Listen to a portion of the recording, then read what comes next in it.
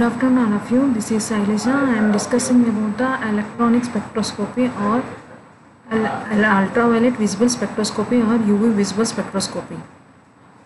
Okay, first of all, I will discuss about what is meant by spectroscopy. Spectroscopy is nothing but the study of interaction of electromagnetic radiations of the molecules or on atoms. Types of spectroscopy. There are mainly two types of spectroscopies are present. First one is the absorption spectroscopy. Name itself indicates the study of absorbed radiations by a molecules in the atom or a molecule. Example for that absorption spectroscopy is the UV ultraviolet visible spectroscopy, infrared spectroscopy, nuclear magnetic resonance spectroscopy, calorimetry and atomic absorption spectroscopy. And second one, emission spectroscopy. The radiation emitted by a molecule can also be studied to reveal the structure of the molecule. This is said to be emission spectroscopy. Example for that emission spectroscopy is the flame photometry and fluorimetry. Principle of UV visible spectroscopy. UV visible spectroscopy is a measure of response of a sample to ultraviolet and visible range of electromagnetic radiations. It is mainly called as a electronic spectroscopy because it tells about the electronic transitions in the molecules. Molecules have either non-bonding electrons, pi electrons or sigma electrons. These electrons are absorbed UV radiations and undergoes transitions from ground state to excited state. These transitions can be studied by UV spectroscopy. Okay, here sigma electrons are placed here and pi electrons, non-bonding electrons and pi star electrons and sigma star electrons. Sigma bonding, the electrons which are involved in the sigma bond that are said to be sigma bonding electrons. The electrons which are involved in the pi bonding that are said to be pi bonding electrons.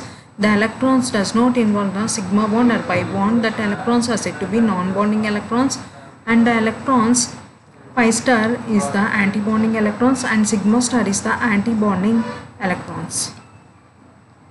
There are mainly four types of electronic excitations are present.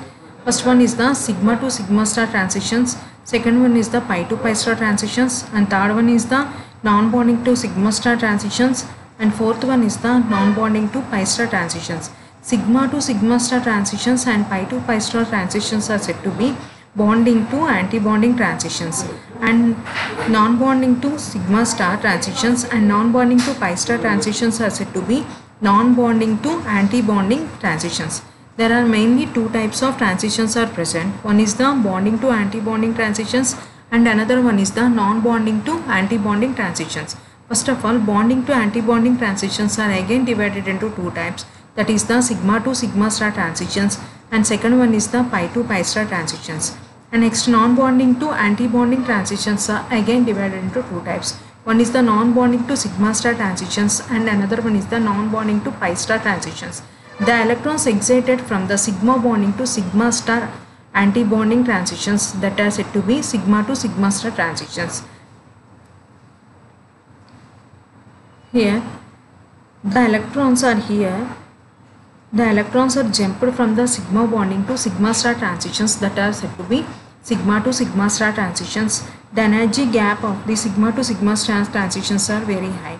And next, that the electrons are excited towards to the pi to pi star transitions that are said to be pi to pi star transitions. The electrons excited towards to the non-bonding to sigma star transitions that are the non-bonding to anti-bonding transitions. And next of all, the electrons excited towards to the non-bonding to pi star transitions that are said to be non-bonding to anti-bonding transitions. First of all, sigma to sigma star transitions. Sigma to sigma star transitions occurs in such compounds in which all the electrons are involved in the sigma bond. There are no lone pair of electrons are present in the sigma to sigma star transitions. Example for the sigma to sigma star transitions are the simple saturated hydrocarbons. For example, methane. Methane shows the lambda maximum value 125 nanometers and ethane shows the lambda maximum value 135 nanometers. The energy required for these transitions are very large. The absorption band occurs in the far UV region, that is the range of 125 to 135 nanometers. And next we go for the pi to pi star transitions.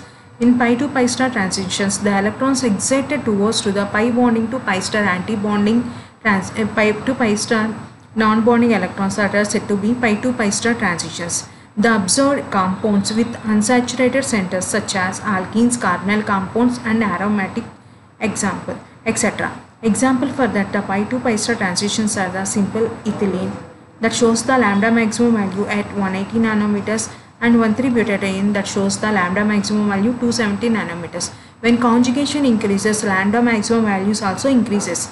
UV absorption is directly proportional to the conjugation.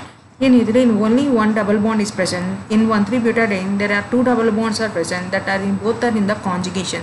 So the lambda maximum value in 1,3-butadiene is increases. And next of all, pi to pi star transitions gives more intense peaks because pi to pi star orbitals are situated in the same plane. The jumping of electrons are very easy because the pi electrons and pi star bonding electrons are both are in the same plane. Probability of jumping of electrons takes place very easily.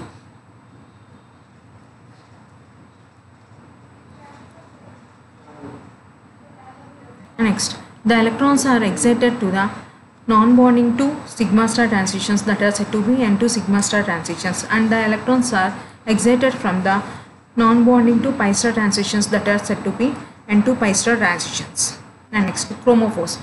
Chromophore is a color impacting agent, the group or the functional group which is responsible for the characteristic absorption that are said to be chromophores. Literally, chromophores are the color impacting agents. Example for that, chromophores are the simple nitro compounds, nitroso compounds, azo compounds, azoamine compounds, azoxy compounds, carbonyl compounds and thiocarbonyl compounds. Generally, chromophores was considered as any system which is responsible for impacting color to the compounds. These groups or these chromophores are responsible for the N2 pi star transitions or pi to pi star transitions. Pi to pi star transitions takes place very easily rather than the N2 pi star transitions. Why? Because pi and pi star orbitals are in the same plane, but non-bonding and pi star orbitals are in different plane. So jumping of electrons takes place in simple pi to pi star transitions very easily. And next, if any the simple chromophore is conjugated with other, the multiple chromophores are formed having a new absorption band will more intense and the longer wavelength that shows the strong bands. Chromophores which are conjugated with the they gives the more intense peaks and gives the more absorption. When the chromophores are in the chromophore percentage increases, the absorption of UV also increases. Chromophores are mainly divided into two types. One is the independent chromophore, another one is the dependent chromophore. Independent chromophore is a single chromophore which is responsible for the impacting color that are said to be independent chromophore. Example for that independent chromophores are the azo compounds, nitro compounds and nitroso compounds. And next of all we go for the dependent chromophore. Dependent chromophore, there are more than one chromophore is required for impacting color compound. Example, simple acetone is a simple acetone having only one ketone group, that is the colorless. When we included two ketonic groups, that shows the yellow color, we include three ketonic groups, that shows the beautiful orange color.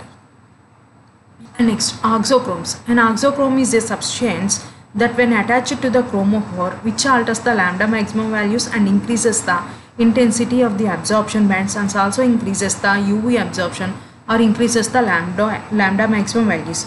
Here in simple 1,3-butadiene, methyl group is acts as a oxochrome. Here this is attached to the double bonded carbon. This double bonded carbon extended to the another double bond. Here the conjugation is present. The lambda maximum value increases up to 217 nanometers to 224 nanometers. Here also diethylamine that acts as a oxochrome. Here also the lambda maximum value increases from 228 nanometers to 307 nanometers. Next, Beer-Lambert's law.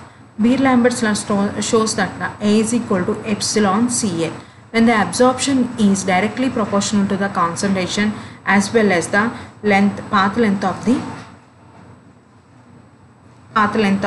tube. And limitations and deviations of the Beer-Lambert's law. In that chart shows the ketoenol tautomism, fluorescent compounds and the solute and solvent from the complexes. And deviations, real deviations are instrumental deviations and the chemical deviations.